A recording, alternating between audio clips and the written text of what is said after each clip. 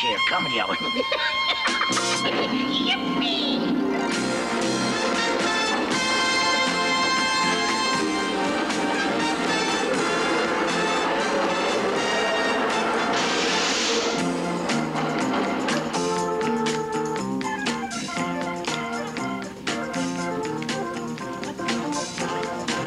Hey, buddy, can you spare a dime? Oh, why don't you get a job?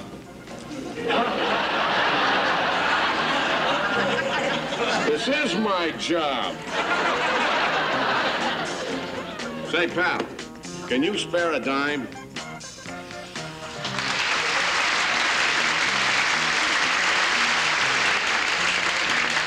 Dime? What kind of town is this? Streets choked with traffic, muggers on every corner, and the subways jammed with bums begging for dimes. Well, if you feel that strongly about it, why don't you tell the mayor? You idiot. I am the mayor.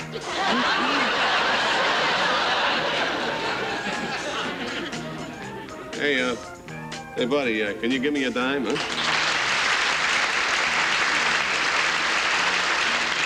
Sure, pal, here. Thank you very much. Thank you.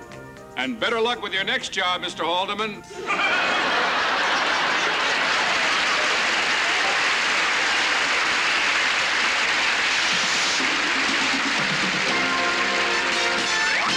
It's the Sonny and Cher Comedy Hour. Tonight's special guests, Jack Palance and Ed McMahon, with Ted Ziegler and Billy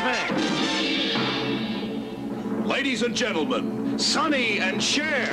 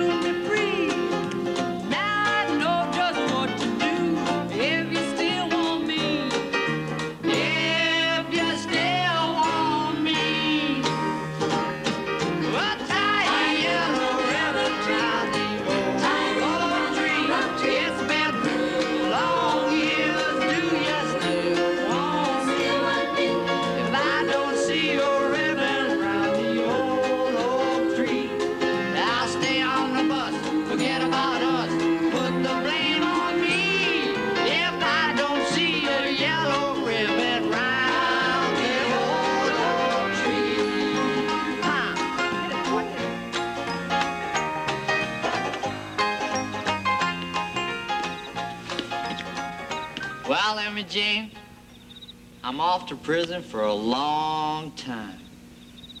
Please promise you won't forget about me. Oh, forget about you? I could never forget about you. I love you, Charlie. Our love is deeper than the deepest ocean and higher than the tallest mountain, and it's stronger than this sturdy old oak tree.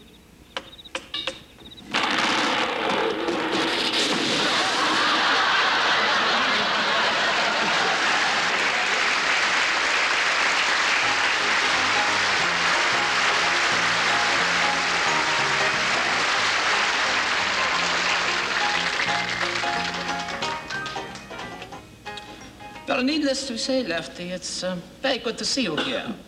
Well, it's nice to see you too, Doc, you know what I mean? Very good. Now, I must explain something to you, Lefty. You see, before you can be considered a free man, I must give you an examination to make sure that you are completely rehabilitated. Oh, yeah, sure, Doc. If I understand, okay. That's very good, Lefty. You're coming along nicely. Now, let me check the... Oh, yeah. Oh. I see you had the one with a bad temper. As a matter of fact, your first year here, did you not try to put a guard in the paper shredder? But believe me, Doc, you know, I'm totally changed now. I'm filled with love. In fact, I wrote my girl a letter, and I told her that, you know what I told her? Tell me about it. I told her, I said, look, if she still loves me, you know what I mean, to tie a little yellow ribbon in an old oak tree, and we can live happily forever after and raise a family on love.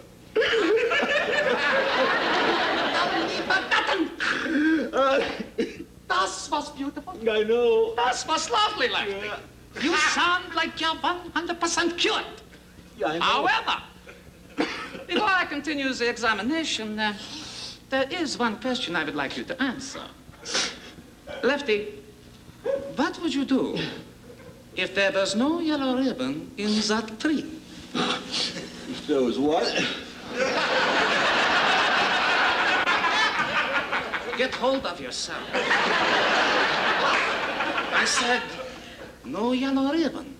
It is a bare tree. You see no yellow ribbon? That's what I said. Well, I'm not sure what I do, Doc. You know, sometimes I get nervous. I don't know what I do then, Doc. You say there's no yellow ribbon at all, Doc? No.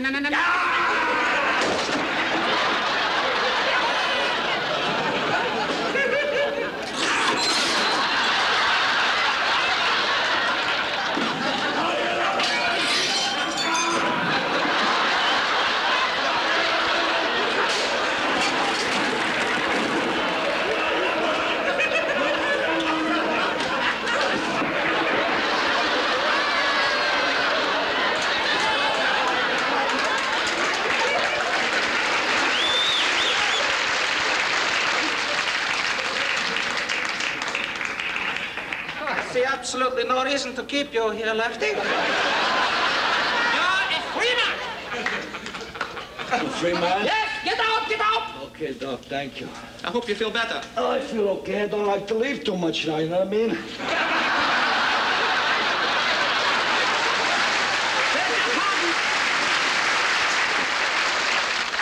I couldn't possibly keep him here. He's a very sick man.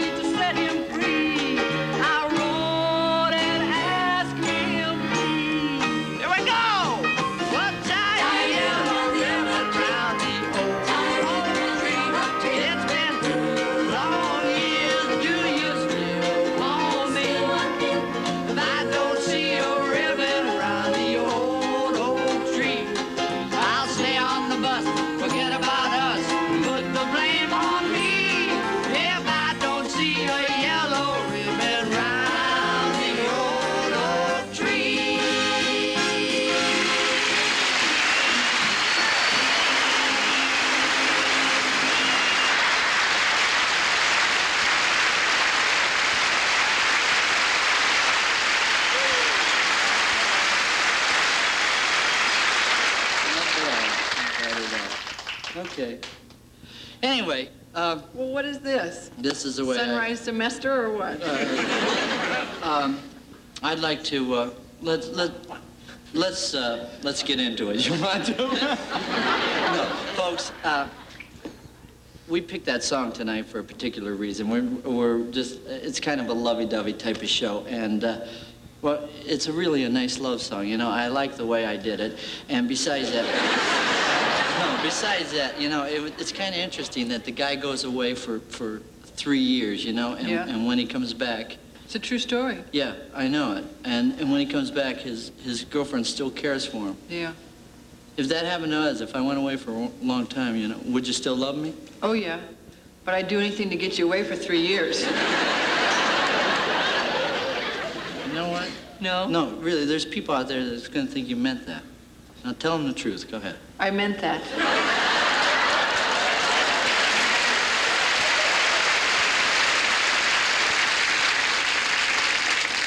You're at it again, huh? Yes? Okay, no. You know what that is? Cher, you know what your trouble is? No, I what's was gonna my say trouble? Trouble and problem at the same time, because Right. you have them both.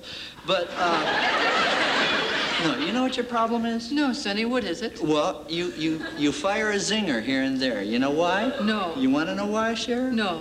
I'll tell you why, Cher. You want me to tell you why? I'll tell you why, Cher, because you're trying to hide your real feelings. Oh, no. I never hide my feelings. I hide my zingers, but I never hide my feelings. Now, Cher, one thing. I mean, don't be afraid to express yourself. Really, don't, maybe it's because I'm Italian, but, you know, I express myself easily. Like, Cher, I love you. I love you.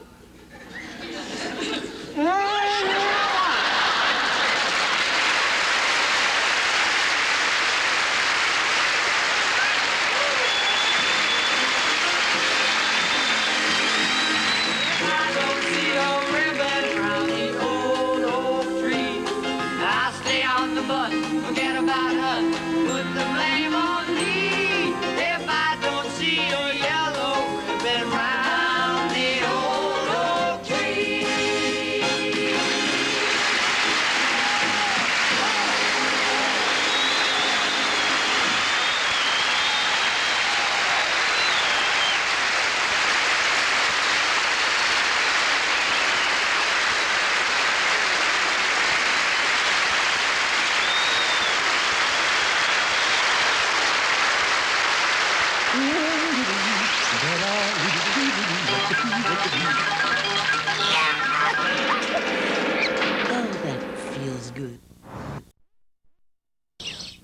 And now, Mr. and Ms., the continuing story of a liberated woman and of the sniveling coward who liberated her. Honey, I'm home. Oh. Hi, honey. Hi, hon. How you doing? Terrible. I had to fire my secretary today. No kidding. I thought you liked this one. I did, but he wore Bermuda shorts into the office, and of course nobody got any work done. Hey, honey. Mm-hmm. Guess what? What? Hon, I have a big surprise for you. Guess what? What? My dad's coming to stay with us a couple days. That bad lax, you just saw him. When are you gonna cut the apron strings? Now, honey, be quiet. Now, be nice to him. You know he's going through the change of life.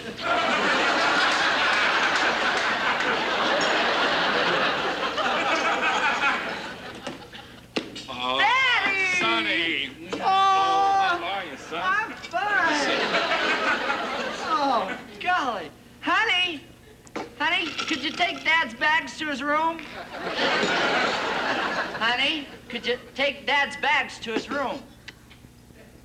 Honey? Darling? Look, I just came home from work. I'm tired. I wanted to make myself a drink and relax, and all of a sudden I turn into a bellhop. Well, maybe if you were a bellhop, you could make a decent living and support my son the way he should be supported. I'll ignore that. Sure, you ignore it. The truth hurts. Why couldn't she be a lawyer like your sister?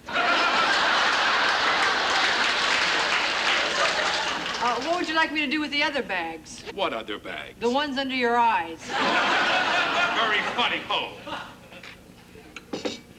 All right, now, honey, that wasn't very nice. Well, what else can you expect when you marry out of your religion? All right, now, Dad, you promised. Well, I better go sit down. I'm getting one of my migraines. Sit down a minute, Dad, really. Just relax. All right. You know what, Dad? You ought to take a vacation. Yeah, why don't you go to the fat farm and give your chins a rest? Now, honey, That is it. I have been insulted for the last time. Good, then that means we won't be seeing each other again. all right. Stop it, you two. I'm leaving. Don't you want to rearrange the furniture first? I have been heard for the last time. No more father-in-law jokes. This is it. But before I leave, let me tell you something, Buster. If you hadn't been drafted, my son never would have married you in the first place. He wasn't in love with you. He was in love with that uniform.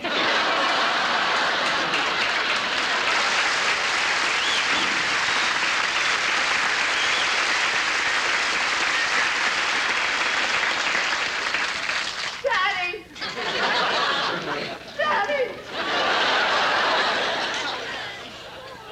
Mom, Honey. every time Honey, I try I'm to get sorry. you two together, it just gets into this terrible Sweetheart, awful- I'm sorry. I get so upset. I come Precious, home and I just want I'll- to be... I was Precious. baking a cake for Precious. both of you. It was going to be such a big surprise. I was just popping. Get hold of yourself.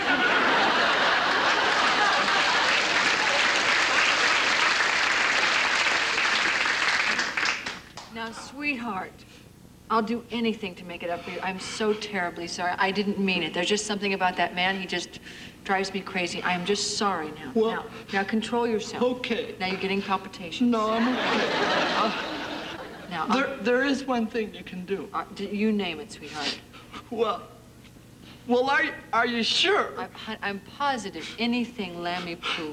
Well, I thought, well, maybe we could have dinner. Of course, sweetheart. Yes, and then I thought, well, we could...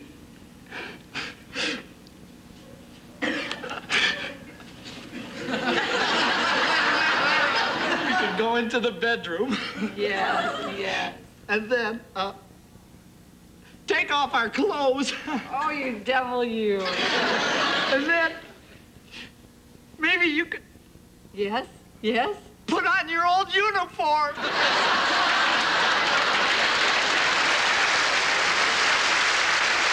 She's a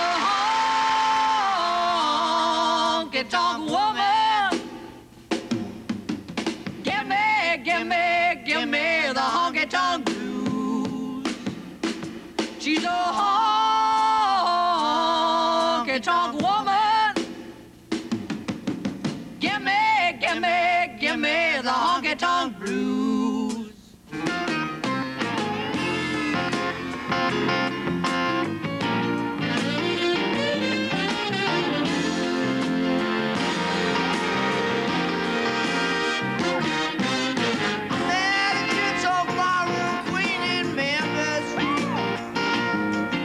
She tried to take me upstairs for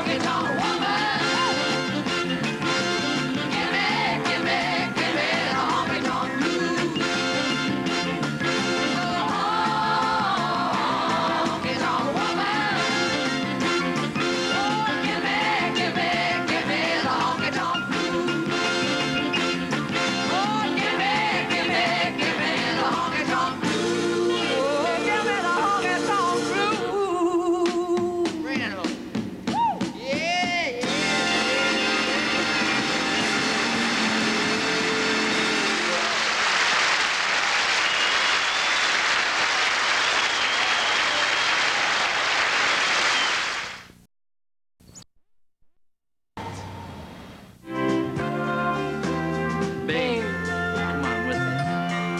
I got you, babe. I got you, babe. Good night, everybody. God bless you.